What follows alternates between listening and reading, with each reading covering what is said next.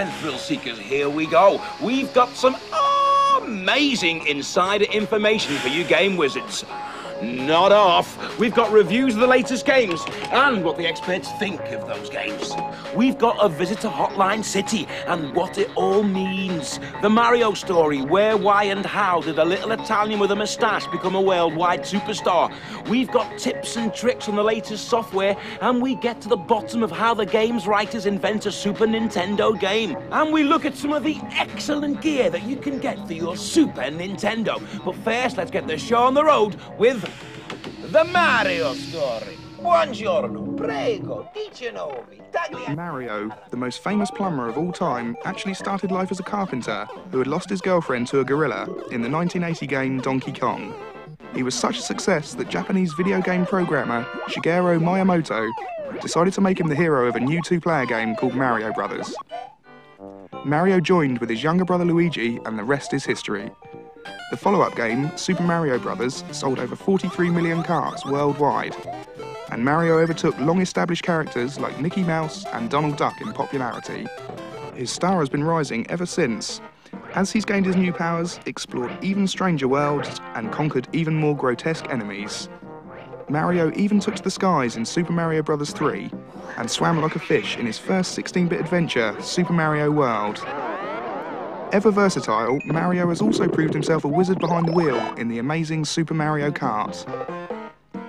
Not satisfied with his gaming adventures, our intrepid Brooklyn plumber has become a film star of his very own in Super Mario Bros. The movie. To mark the new stardom, Nintendo have released the Mario game to end them all, Mario All-Stars, so that now you can relive every slip into danger, every hidden escape, and every moment of glory in Mario's long history. Bravo-ski, Mario-ski. He's a bit like me, you know. Obscurity 1 minute, in your living rooms the next. My name's Craig Charles, brought to you live by Nintendo. But the question I'd like to ask is, what about all those new, exciting games waiting to be played? The Legend of Zelda, A Link to the Past. Venture back to Hyrule and an age of magic and heroes. The predecessors of Link and Zelda face monsters on the march when a menacing magician takes over the kingdom. Only you can prevent his evil plot from shattering the land of Hyrule. In your quest, you will venture into twisting mazes, dungeons, palaces, and shadowy forests. Test your mettle with mighty swords and magical weapons, or heft a boulder and hurl it at your enemies. If the going gets tough, dive into a river. You can swim to escape. Learn powerful spells, locate magic artifacts, and solve the mysteries of the evil magician and the hidden realm of Hyrule. Its secrets await you. Super Mario Kart. This is a split-screen, 1 or 2 player go-kart racing game, in which you and either the computer or another player take the part of the Mario Brothers characters, in a one-off race or as part of a championship. Those of you familiar with all of the Mario games will notice that the tracks are made up of different scenes from previous games, such as castles and ice levels. You can also have great fun with the battle mode, in which 2 players play a form of bumper cars in order to burst one of the 3 balloons attached to the cart. This is one of the best racing games ever and definitely not to be missed. Star Wing. This is the first game to use the Super FX chip. You are the pilot Fox McCloud, commander of a squadron called the R-Wing. Your mission is to destroy the evil Venom Empire before their ambitious expansion plans can be put into practice. As you can see, the graphics are amazing, and the FX chip allows high-speed action as never seen before. You'll need all of your game-playing skills to lead your team and save your planet. Battletoads in Battlemania. This is a very amusing beat-em-up with lots of humorous references to other arcade games. Zit, Rash and Pimple, the Battletoads, have been invited to Tibet to watch a demonstration of a new computer game. When one of the images jumps out of the screen and kidnaps the princess, you'll have to play it to find out what happens next.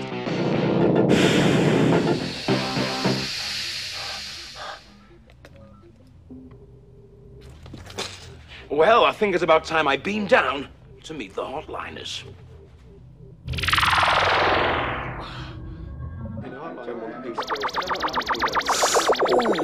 Oh, hate it when that happens. This is Hotliner's headquarters, but what does that mean? Hi. Hi. All right. You're known as a hotliner. What does that mean? Hotliner is someone who has played and completed all NES, Game Boy and Super Nintendo games, as well as helping the consumer with information on games already out and forthcoming releases. So what's this game you're playing now? At the moment, I'm playing Street Fighter 2 Turbo. He's playing Street Fighter 2 Turbo and getting paid for it. It's like he's died and gone to heaven. So what do the kids want to know about this game, then? The main question is how to do the special moves with the bosses. Show us a move, then. So the one I'll show you is the torpedo roll using Bison. What you have to do is hold back for 2 seconds and forward punch. Marvellous. The hotliners, on average, take 1,400 calls a day. That's 10,000 calls a week. That's over 500,000 calls a year. That's a whole lot of yak, yak, yak. Yeah, you got some cobwebs on you. How long have you been here? 3 years. 3 years? Yep. So what's your favourite game at the moment, then? My favourite game at the moment must be Starwing. Starwing, good game, good game. Not bad. Come here. Have you been on Games Master and Games World and all that? I've done my bid. So you're a bit of a megastar, then? Well, you know. Tell me, let me on the gen. What would I have to do to be a hotliner? I'll take you on a wing. Under your wing. Years of training. Training. And then one day, Synchronicity. the whole lot, you'll be able to be a hotliner. A hotline. Constantly caring. Caring, loving. Giving. Constantly. So, do you think I could be a hotliner? Maybe. I could take you under my wing. It's hard work, though. You know, we've got a team of experts working round the clock, training us. And you've got to care, because we constantly care. And you've got to have coordination and synchronicity. You've got to be well-mannered, good with people. Communicative. It's essential. OK, I haven't got the big-time edge. I haven't got the total coordination and communication skills you need to make it as a hotliner. I can live with that. Time to review some games. Guide Aladdin and Abu through their quest to defeat the evil Jaffa. This is a Capcom and Disney game that features excellent cinematic graphics, superb sound, and amazing background. There is a password facility and bonus screens. This game will keep you interested forever. Sure to be a hit.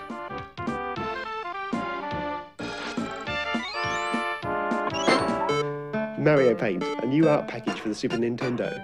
Comes with a mouse so you can use it to draw, paint and animate your own images, compose music to go along with it, and then when you're finished you can save it and put it onto video to play it again at a later date. The only limitation with this game is your imagination.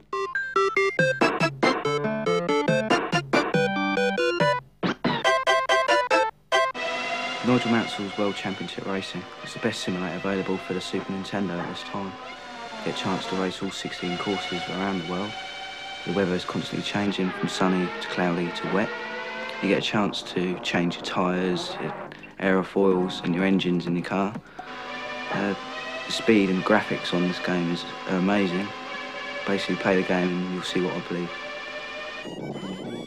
A new cult hero hits your screens in the form of Plock. How do you describe Plock? Well, basically, he throws his arms and legs at the enemy. Plock is a massive cartoon platform game with incredible music and stunning graphics. Not only will this game go #1 in the game chart, but #1 in the music chart as well. The Lost Vikings, Olaf, Eric and Balog have got to find their way back to their village. This may sound easy, but it's not. They've actually been walked through time and space. They've got to get through 37 different levels and 6 different worlds. They've got to combine the 3 skills of all the Vikings to get through this intensely puzzling and frustrating game. This is Bubsy's first adventure on the Super Nintendo, called Claw's Encounters of the Third Kind. On this Bobcat's travels, he has to avoid many pitfalls as well as collecting all the yarn balls that he may encounter. This 16 meg cart has great music and graphics, as well as some of the best speech I've ever seen on the Super Nintendo. He has become a cult hero in America and looks like doing the same in the UK. These games are pretty fantastic, but what always amazes me, and I'll share this with you, is how they fit all the music, visuals, excitement, and all-round top-quality entertainment into one tiny cartridge. So how did we get all of that into this? I think an interesting thing to do, first of all, is to go back a couple of years when we first thought, shall we do a racing game? We knew racing games were very popular, and we thought we had the expertise and the programming skills to do a very good racing game. So we said, yeah, let's do a racing game. The next question we asked ourselves, is there a personality? Is there an endorsement we can add to the game which is going to make it even more exciting? We knew Nigel Mansell was doing well in the World Championship at that time. He wasn't World Champion at that time, but we thought he might be. And we started speaking to him. Would he be interested in helping us with our game? He was very interested. He likes computer games. He takes a Game Boy with him wherever he goes. And soon we had Nigel on board as well. So we were there. We knew we were doing a Nigel Mansell racing game. What we're going to do now is James is going to take us around the building and show us how from that point did we develop the game. Okay, now we've decided to go ahead and produce the Mansell game. We've actually done all the design work. The next stage is to start the programming. We have the computer on which the code's being written. The code that we write ends up in that box over there. That box is our version of the Super Nintendo. It's similar to the one you would have at home, except that what it allows us to do is continually change the program that's running. So this is what's in the cartridge. That code there on that screen translates into this on your Super Nintendo. This is actually the original road that's used in the Nigel Mansell game. The game is nowhere near complete, but we have the actual basic road. When we were developing the Nigel Mansell game, the road was the most important thing. You've got a smooth and fast road system, particularly with something like a Grand Prix game. To get this far took us, probably about 6 or 7 months of programming. The next stage was producing the car graphics, the roadside objects, backdrops, all the other support graphics for the game. And that's what we're going to show you next. Everything that you see in the game will at some point have to be drawn. We actually have to draw the car with every wheel position to add realism to the actual game itself. As well as drawing Nigel's car, we have to draw the cars that you're going to be competing against in the game. Could we run the animation, Greg? This is so we can, in the game, we can actually give the impression of a car moving away from you, or you moving up behind another car. How many frames did it take to do that? We originally used 8 frames, but I doubled them up to 16 to make it a lot smoother. It works really well. The game isn't just about racing around the tracks, though. Another important part of the game is the actual selection and setting up of the car between each of the individual tracks in the game. In this section, you can select your tyres, change the airfoil settings, etc. Below, we also see some graphics for the sponsors, which we're adding to the car graphics. Anything for realism. Whilst the rest of the team are working on the programming and finishing off the graphics for our game, here in the studio, Pat's working on the music and sound effects. Could we have a listen to some of the music, please, Pat? Certainly.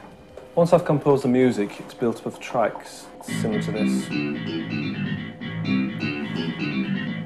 Okay, could we listen to a sound effect now, please, Pat?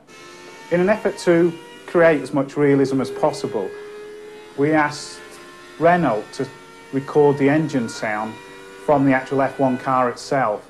And this is the sound effect that we use within the game. So we've got the program, the graphics, the music and sound effects. Let's go and test that game. What we do is arrange for the programmer to send the finished game down to this machine. And using this machine, we actually load the program up into these 2 chips. These chips now contain the whole game. The games are put into a cartridge, into a prototype cartridge, and then these are given to the testers to test. Here in Gremlin's test department, we have a team of people whose job it is to play the games. Our testers have to play the games for hours and hours, testing for bugs or for things that shouldn't even be there. When the game is as action-packed and as exciting as possible, only then is it ready to be put into a finished cartridge. And that's how we get all of that excitement into one tiny cartridge.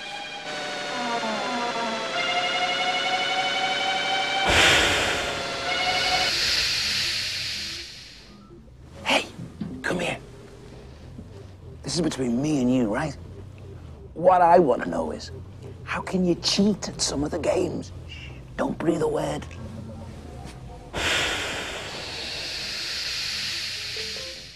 Super Mario All-Stars. On the Lost Levels, World 1, Level 1, if you want to get some extra lives, this is what you have to do. Go to the first set of blocks and bash the second block to uncover the hidden mushroom.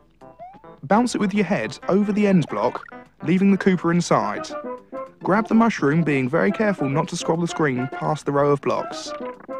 Now break the first block and the third block and leave the Koopa patrolling on the fourth. Jump through the gap you've made and remove the 3 blocks from above your head. Now carefully make a small jump onto the Koopa. Mario should bounce on and off, eventually clocking up 1-ups. Leave it to carry on until the time runs out and you'll have 128 lives. Also on the lost levels, World 3 Level 4, the way to get to the end is to stay along the bottom until you've heard a high-pitched beep. Then stay along the bottom again until you hear another beep. Now go all the way to the top and stay there until you hear 2 more beeps. If whilst going along the top you find a jump that's very hard to make, jump down to the floor and you'll find 4 hidden blocks. You can now use these to get back up to the top route and make it all the way to the end.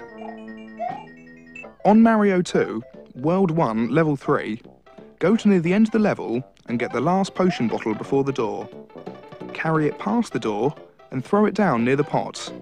Then enter subspace and go down the pipe whilst you're in subspace, and this will now warp you to World 4.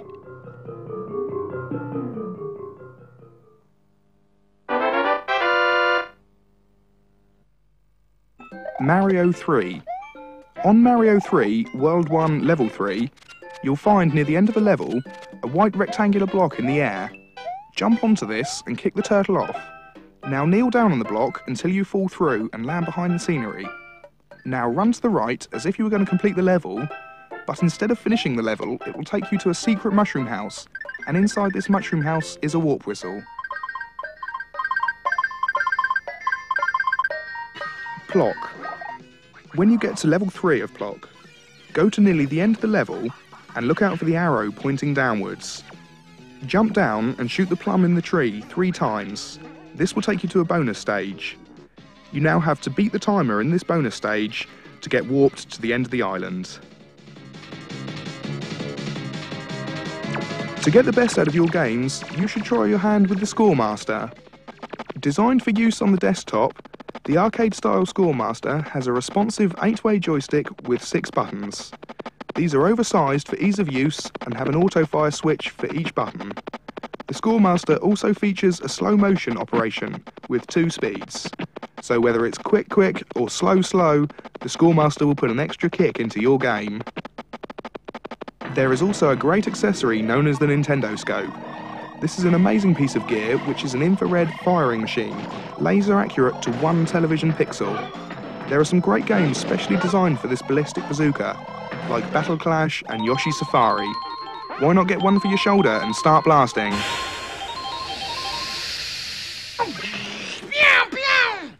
I hate to tell you, thrill seekers, but it's time for me to go.